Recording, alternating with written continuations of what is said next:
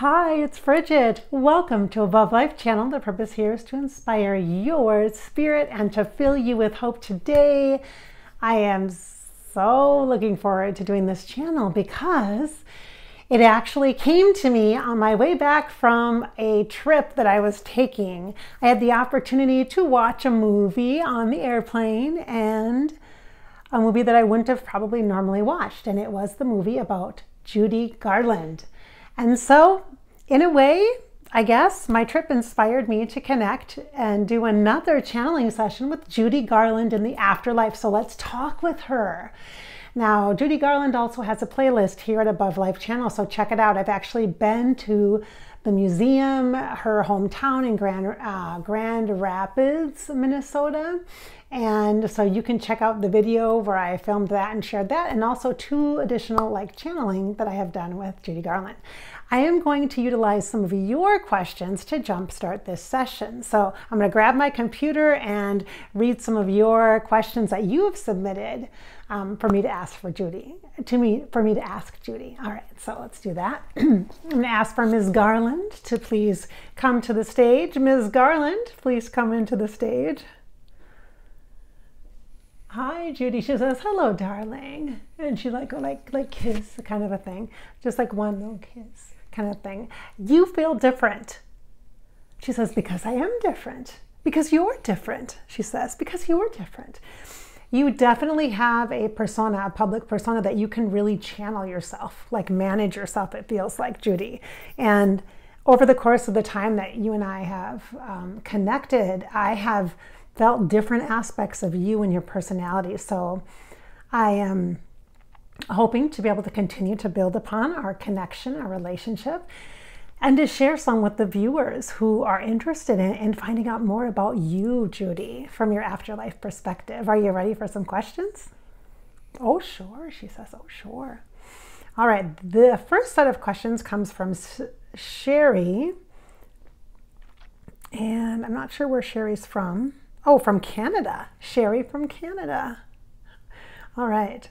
So Judy, oh, this is perfect. I haven't actually read the questions. And I just read the first one. I'm like, yes, this is exactly the kind of thing that I want to know. Good job, Sherry, on your questions. All right, Judy, this is about the movie.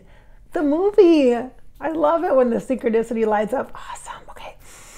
Okay, so the question from Sherry is, what are your thoughts of the recent Renee Zellweger portrayal of you and the Academy Award for that portrayal in 2020? So what do you think about the movie? I want to know that. But Sherry wants to know specifically about Renee Zellweger and how she portrayed you. How do you feel about that? And she says, oh, she did quite all right. She did, didn't she? She's like a bang up job. She did well is what she's saying, but she's like, oh, she's like enthusiastic about it. And Judy's like enthusiastic about it. Yeah, like that kind of a thing. She says, I was impressed. I was impressed. You know, she didn't sing. And I wouldn't expect an actor or actress to sing now in your generations. It's not a jack of all trades sort of a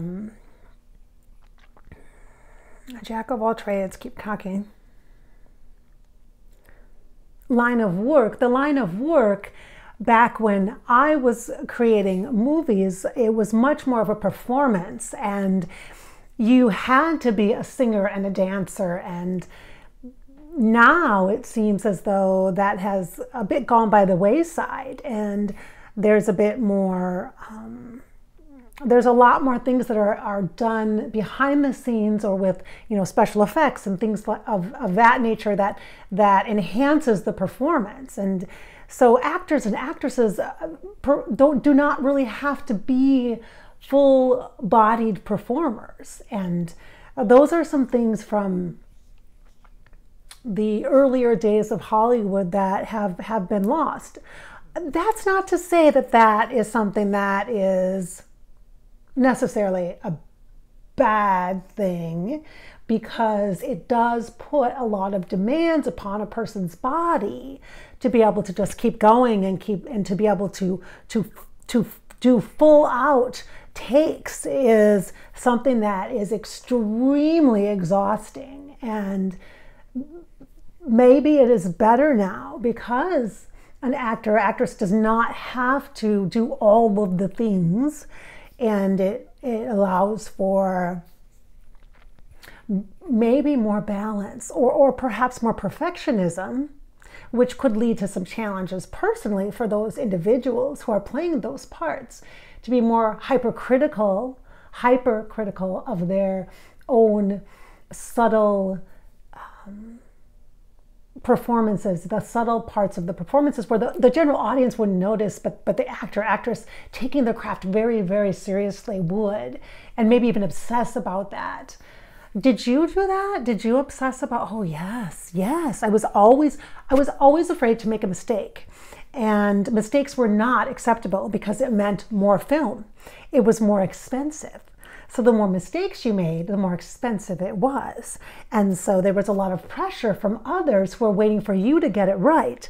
And all of these people relied upon you in order to make their own living for their families. And that's a great deal of pressure on a person. On one individual is a great deal of pressure.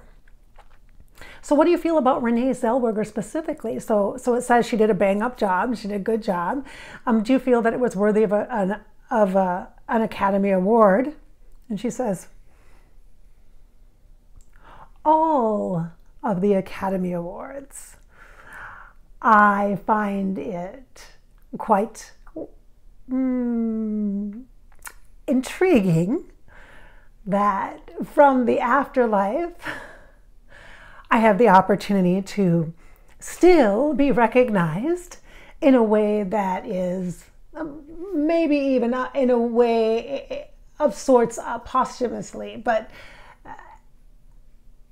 I know my contributions and my worthiness now as I am now, and I have the ability to reflect and to see life in a whole new way and understand the many different parts and pieces of life. I am much more better able to receive the positive boost of energy from this movie, from this award. And it doesn't mean much to me, as I am not in need of anything like that in a tangible sense, in a material way, but it pleases me that the actress who worked very hard to become me the best way that she could, I'm pleased at that. I'm pleased with that. Mm-hmm. Is there someone else you would have picked for or chosen for the part that you would have rather seen for the part? I'm curious about that. Is there anybody else that you would rather? She's showing me a brunette. You know what it looks like? Ashley Judd. It kind of looks like Ashley Judd. I don't think Ashley Judd would come across old enough. She looks so young to me. So, Judy, I have to tell you, okay, and you guys, you have to listen to this. So Judy died when she was 47. It said that on the end of the movie. And I'm 47. I just turned 47 in February. And so I'm like, ooh, maybe that's like a connection piece for us. For me to even think about my own mortality and for life to be done now, I can't even imagine. Like Judy, your life, your body of work is it's like many lifetimes. It feels like you died when you were 90 or 95 because there's so much music and performances and stage performances and dance and film, that you have such a body of work that so exceeds your years on earth. And she said, and that's not a good thing. I wouldn't brag about that. I wouldn't feel that that was something to boast about. It seems like a lot of hard work and a lot of suffering that created such a large amount or a volume of work in a short amount of time, which it does not seem fair, does it? It hardly seems fair, does it? No. It doesn't. Judy, I think your life and your experiences, the horrible treatment that you suffered as a child actress, not only from other actors, actresses from the film industry types, the producers and the big higher ups, and also from your own mother, that kind of pressure and abuse and mistreatment, it's sort of the reason why many of us are like, I don't want to be famous. I don't want to be famous. None of us want to have that. Like, fame is not worth that kind of pain. And so, like, your life is held up kind of like if you want to be famous, you have to go through a lot in order to be that. It's not worth it, is how we see it. And I just have a different perspective of you and connecting with you as we've connected now. This will be our third channeling session together. And I'm evolving in my perspective and understanding of you and your life. And so I guess I have an appreciation for that. I just need to say that. All right, so let's ask more questions from Sherry. Oh, Judy, you passed so young. Okay, I did not read these before. I just looked them up so that they'd be on my computer screen so I could make them really big so I didn't have to wear my glasses while I'm channeling, okay? But I didn't read them. So I love how they're in alignment, right? So the next question is, you passed so young, Judy. I got the impression you were tired. Was your death an exit point and part of your contract? So the whole question here is dealing with soul contract, the assumption that some people assume, I think, that you have an exit point. When we incarnate, we decide when we're going to leave. That's not necessarily true, you guys. Everything's written in pencil, in my experience, and life is not a detailed contract that our destinies are charted. We co-create that. We might have an outline coming in with bullet points, and then we fill in the text of that incredible paper of our lives. And so you have lots of opportunities and choices for exit points. So was this one of them? Yes. She says yes. If it wasn't, I would not have left. Now, would I? Was it too soon? No, not too soon. No, no. Far, far too long. She says far, far too long. Too long. Too long here. So you had attempted suicide or had brushes with death previously, yes. And it looks like multiple times. And so Sherry says that she got the impression you were tired. Is that true? I was sad. I was very sad. And yes, I'm sure I was tired. But it was more that I didn't feel as though things could get better. Now, whether that's true or not, that will not be known. Was it my time? I'm not in a position to say that it was. But clearly, with a transition, with leaving the body, there is a great deal of contemplation that goes along with that. And the very process of it is not as easy as one might think, wherein we are accountable for our own choices, and the manner of our transition is in part negotiable. And for me, there's no sense to look back. There's no sense in the looking back on things. I feel as though I caused a great deal of suffering or pain in my life. I passed it on to my children. And because of that, life was quite intolerable at times. But I do not blame anyone for that. I do not blame my mother or the studios or the agents or the people who lived off my legacy, my legendary money, my reputation, my fame. I held a great deal of anger in my pain, and yet pain was all I could remember. And it might be sad for me to say that to you, for you to hear that, but that is the reality for me. I would say that sadness is what I felt the most. Overwhelming sadness at that point. A deeper faith than loneliness, a sadness that just couldn't be shaken. It always seemed to come back. That was a lot, you guys. Another question. These are fabulous questions, by the way. Thank you, Sherry from Canada. Liza, your daughter, one of your children, went on to have a fabulous and successful career. Do you cheer her on from spirit as well as your other children? Of course I do, darling. I have grandchildren, you know. I have grandchildren as well.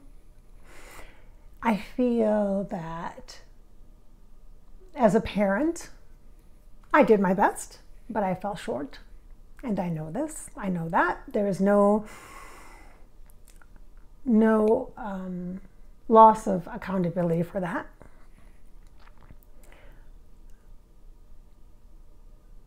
I, of course, wish the best for them, for my family. But it is hard. It is a struggle to be in the shadow of someone so famous. I can only imagine how challenging that would be for my children, my family. To always have comparison is extremely difficult. And you know, at times they compared me to my daughter, to Liza and I, more like sisters instead of mother-daughter. And in a way, I was frozen. In many ways, frozen. There were expectations placed upon me that were completely ridiculous. And yet I bought into those myself. To stay forever youthful, to have a career, we had to be young and beautiful and not just talented. The men, of course, had it much easier than the women. And so my daughter was a bit of a competition or comparison. For both of us, neither one of us, it was healthy. But we did the best we could with our relationship. And I wouldn't say it was great, but it was good, although dysfunctional as it may be. There was always love with me, from me to my children, although I couldn't necessarily express it in the way that I wanted to. And it may not have come across that I was loving. In fact, they may have felt me much more cold, especially than what was presented in the movie. It wasn't quite like that. It was much more received in a colder way, like as though I trying to protect them from me, from any harm that I could do to them. And yet feeling incredibly lonely when I was separate from them. But that's how it had to be, to keep them safe and healthy. And it's difficult to really talk about that part of my life as a person. There's a lot of healing there. Okay, you guys, I can feel her so strong, like right here, like right in front of me, strong. And she's acknowledging healing, and that healing is a process. It's not something that, it's not as though she's like agonizing in the afterlife. There's no sense of that kind of feeling like that or being held back, but there's this, almost like this, it looks like a cycle, like a circular spiral symbol and screen of healing energy moving and flowing. And there's that. And so when you ask Sherry, you asked about her family, her children specifically, that's what comes through, and that's what she projects here, is the healing is happening. So with both of them, with all three of her kids and grandchildren and such, the healing is happening. So she's acknowledging that and being part of that from the afterlife. She is definitely part of that. And it's very green, which is healing, energy connected to the heart space. That's how I see, sense, and feel that. All right. Okay. So, okay, we're getting up here in our timing. So let's jump on. There's other questions too. There's a couple more questions I'd like to get to, but let me just make sure I get Maya Martinez. Let's see. Maya, I don't know where you're from, Maya. Oh, Long Beach, California. Hi, Maya from Long Beach, California. Judy, we have some questions from Maya. And one is, let's see. What do you love most about your fans? Now, I saw there's some parts in the movie that show a couple of your fans and how you like were hanging out with them and that kind of thing. I'm sure it's just part of the movie script, but that feeling of their just genuine love for you. So how do you feel? What do you love most about your fans? Great question, Maya. Their commitment. They are committed, aren't they? They are so devoted. Aren't they devoted? I do feel that they've been misled.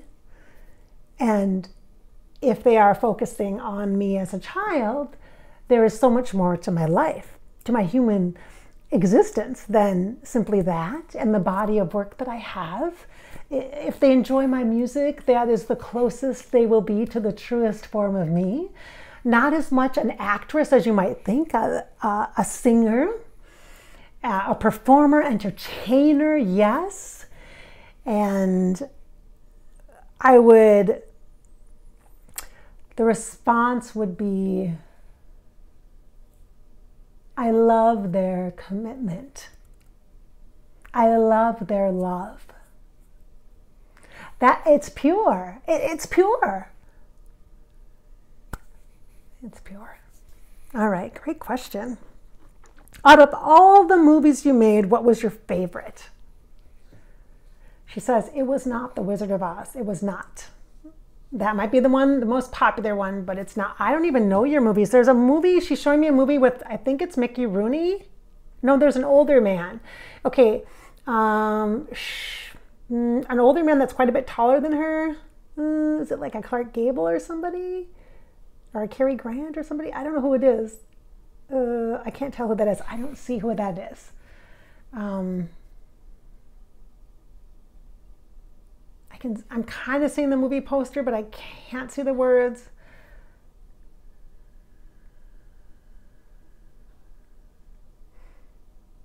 It's like a farm situation or something. There's like a farm. I think it's a farm. There's two. I think there's two. They're mixed together.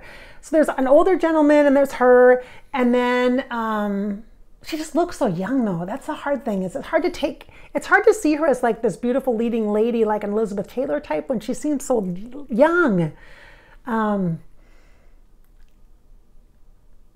Cary Grant or Clark Gable is the vibe I get. I don't know for sure. But then I see Mickey Rooney too with her and I don't know what that's about. Like I said, I think they're mixing together and I can kind of see the text, but I can't quite make out the words great something or gate something or G something G on the poster. And I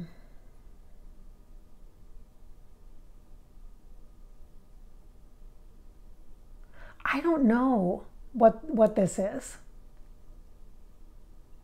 I much prefer music. She's saying, I much prefer music. I much prefer music.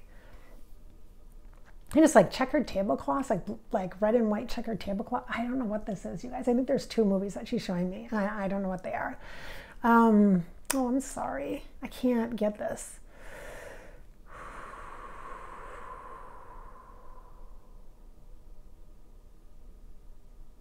I just don't see her as a teenage heartthrob. I just don't, I don't know if they tried to present her as that and it didn't work out, so then they put her into something else. I see her super dramatic. Like really acting a lot. I don't know what these two are, you guys. I don't know. There's two, but it's not The Wizard of Oz. Okay. There's one later, like funny, not funny girl. That's not. But there's one later on too, where she's much more mature, and she's like, it shows her as like an actress that is like more mature and more in control of things, not so dramatic and overacting and it's like black and white. I don't know if the poster was black and white or she had black on, and I don't know what the deal is with the contrast, but that I see that too.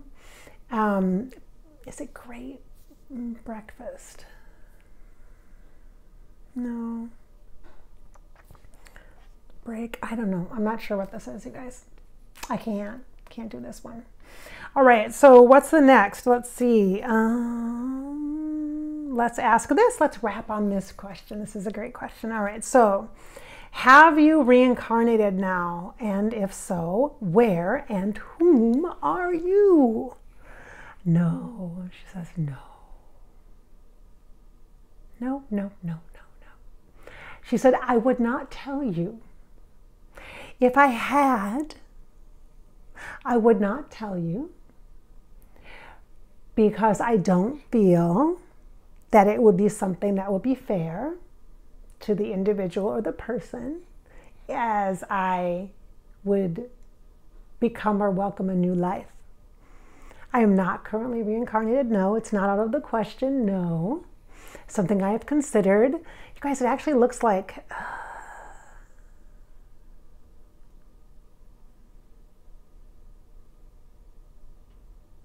it almost looks like she had an opportunity to, but she said no, she declined.